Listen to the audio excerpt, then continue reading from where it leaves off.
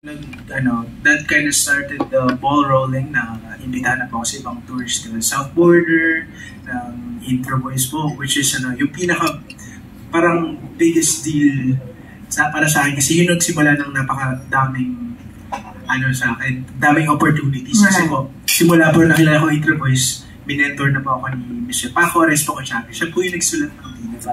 Oh!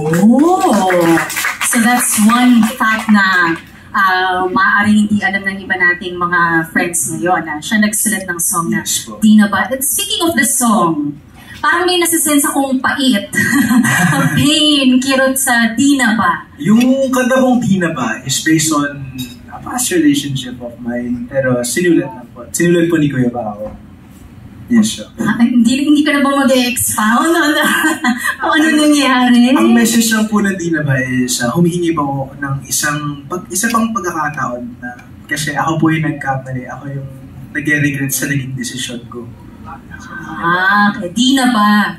Yes. Dina Ba. Well, if you guys want to know more about Cedric and you want to ask any questions, I will pass over the mic to you. Kung sino pa pong may mga tanong about his influences most probably.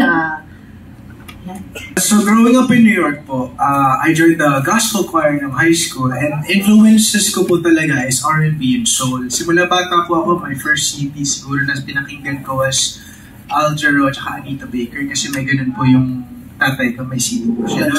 So mga musical influences ko po talaga growing up is R&B. Pero the more that I featured for OPM artists sa mga concert po sa Amerika, mas na-appreciate ko po yung OPM music, yung classic OPM, mga ballads, mga tagus-puso po na para sa mga tao na tipong musika na hindi kailangan na parang vocal acrobatics para ma-present yung kanta ng maayos. So, yung ganun din po ako dati na kasi mahilig po akong kumulot o kaya ko pong kumulot so parang nalagyan ko po lahat. Kasi parang nag-rap ka pa nga doon. Yes, so konti mo. Influence ko din kasi ang laking New York din po so malaki po yung hip-hop sa akin. So, nagsusulat din po ako ng rap pero sa ngayon po talagang i-represent ko po myself as a balladeer para ma-appreciate din. At saka ibalik din po ang OPM ballad sa Filipino music ngayon. Yes po, si Kuya Paco po, he's not only, he's my main parang musical mentor po. He's not only that he also teaches me, he gives me life advices, at saka po dito po sa showbiz, nagbibigay din po siya ng advice. Kasi po madami na nga po ako nandanasin na rejections, at saka discouragement. So parang he's there as my support din po. So whenever I'm feeling down or whenever I'm feeling discouraged, he's there to support me and give me advice on what I should or shouldn't do po. Si Kuya Paco po is he's giving me the freedom to be my own artist. Yun po, he's just guiding me and guiding my decisions. He's not telling me what to do, he's not telling me where I should take my career path po. Pero he's there as a guide, as a mentor, as support lang po talaga. Which I appreciate so much. Kasi bihira po sa mga nagsisimula din sa industriya natin na merong katulad na ganyan na mentor na nag-guide sa kanila. Kaya super lucky ko po na meron po akong katulad din sa Paco Arespacochaga. Madami po sa amin po, madami po sa mga kaibigan ko nag-release ng mga sarili ng music over the pandemic. And ako din po, nagsusulat din po ako sa sarili ko music, although mostly English songs po. Pero sa akin po, may takot po ako kasi sa akin pinaghirapan ko yung mga kanta ko tapos parang takot akong ilabas na tapos hindi lang mapansin. I feel like Poly is, and they are doing their best po to make the most of my music and make the most of my career. Tsaka super lucky ko din po na full support sila sa akin at tsaka ginagawa po nila lahat ng pwede para maayos ang pagka-debut ko dito sa industriya. How much creative freedom? Malawa po. They're actually giving me parang full creative freedom to express my side of artistry po. Tsaka ito pong Dina Ba, madami na po yung pinagdaanan ng kanta pero they're taking my opinions naman po talaga. And it's a collaborative, collaborative creative team po. Talagang everybody's putting their input at saka kasama na din po ako.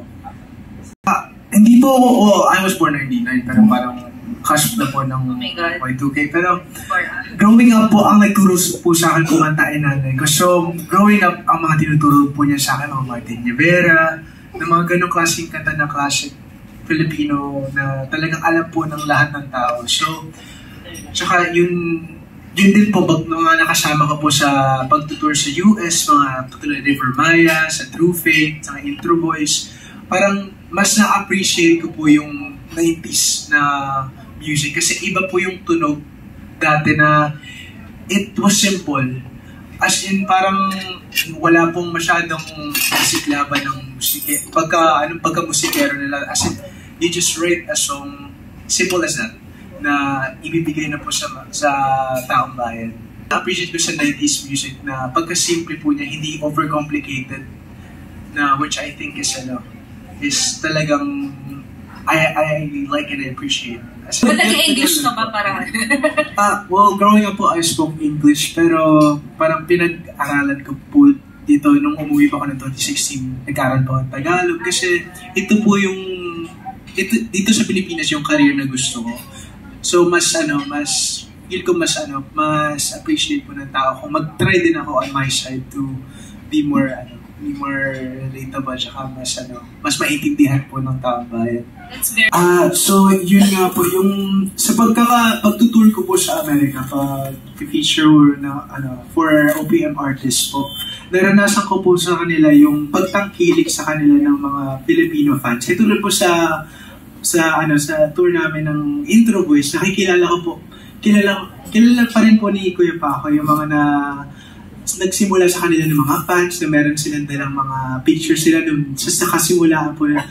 Para sa akin po, nakakataba po ng puso na makaranas sa ganong klaseng fans na ganong ka-loyal simula kayo. I feel like it's not something na you witness often sa Amerika. Pero dito po ang pagkakilig po ng mga Filipino fans sa artist nila, talagang parang masaya po siyang maranasan at saka yun din po yung isang experience na gusto ko pong maranasan.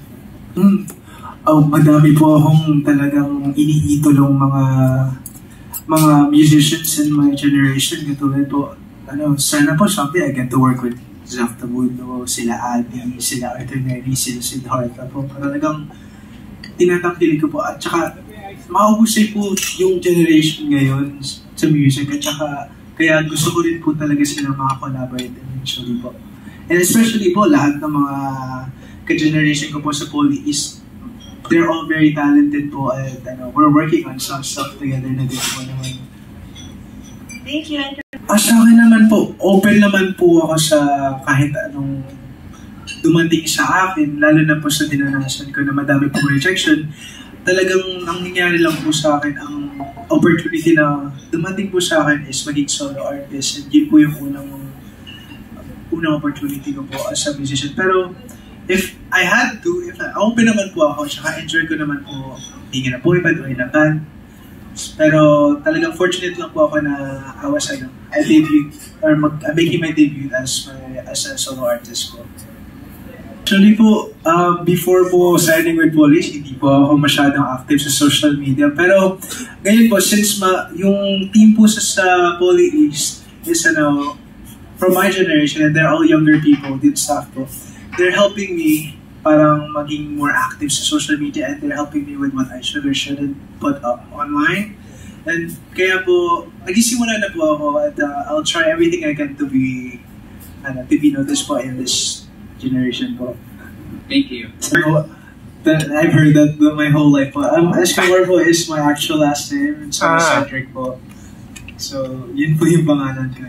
And where did your family hail from? My parents po are both Filipino. Yun po. Pure Filipino po. Okay, and then they immigrated to the States? To the States po. Yes, okay. How was the music scene in New York? Why didn't you try first in New York, since it's already an international scene per se? Well, see, when I was in New York po, and growing up po, since my parents are Filipino and they're first generation immigrant, tapos so I was mainly focused on academics and I wasn't given that much freedom expressing my music and artist side. So, kasi nung high school, I was in a health professions program po kasi they wanted me to become a doctor. Tapos, so, parang the opportunity to pursue music wasn't that, aside from me being part of a choir. Pero, yun po. So, talagang, nung after high school, I just wanted to try it before I, commit to med school. And I told my parents, parang, give me the chance. Kasi passion ko din po yung kumanta, which they saw as a hobby lang din happen. Okay, how about that particular part, which is like to become a doctor or some sort? Are you planning to pursue that well, it's since it's been a part of my life din po growing up. It was a dream of mine, pero getting closer to applying for med school po. It was, I realized how committed you have to be. Yes. And talagang comment po ako sa lahat ng med students at medical field workers po kasi ang na-notice ko po, if it's not the one thing that you really want to do, talagang mahirap po siyang pagdaanan. At saka, something you really have to commit yourself into. And I'm just being honest with myself na madami po akong gustong gawin sa buhay, tsaka hindi lang po yun yung gusto kong gawin. At madami po akong gustong i-try. Kaya, hindi na din po ako nag-commit sa ganun. And I'm not trying to pretend like I might someday. Opo. Alright. Aside from that, you also told us your music influences earlier. Can you literally take us to church with your voice? Was that like something you really did in the past, like before you changed your genre? Yes po. I've performed in black churches po in New York, and I performed for gospel nga po, and that's it's a part of me. It's something I listen to ease myself po whenever I'm feeling down. It's a music that I appreciate kasi it's no judgment. Talagang just say however you want, and it's just you and God. So it's something that close to my heart din po. That would be, nice to see someday. Yes, but sure. aside from that, your song is pretty much a ballad. Yes. It's fit also for like a soundtrack of some sort. If there's like a show in the Philippines, it would be nice to hear it like a soundtrack for that. Are there plans to do that? Hopefully po, we're pitching it din naman po, and kung ano po man po yung maibigay sa amin na maka-appreciate din sa kanta, we're open to that naman po. It's something na I would look forward din naman po. What do you see your career actually develop into? Do you have like an artist like you peg as you want to be like him? So sa career ko po, madami din po akong nakikita na pwedeng mangyari na parang genres na I can delve into. Pero so ngayon po as a pop balladeer, and simula bata din po kinakanta ko na din ng mga kanta niya, and I'm in the same record label as him. It's Martin Rivera po talaga yung parang I look up to right now, and kasi nakasanayan ko na din po kantahin yung kanta niya. Actually mamaya po kakantahin ko po yung pinakaunang kanta na my nanay has ever taught me, which is Kahit Isang Saglit by Martin Rivera. So, I feel like it's a nice full circle then po to try and sing that tonight.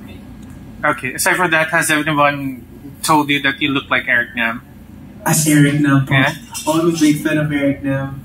Yes, it's the first time I've heard it, pero I get a lot that I look Korean din po. Alright. Well, that's all for me. Thank you. Thank you. Salamat po, masalamat.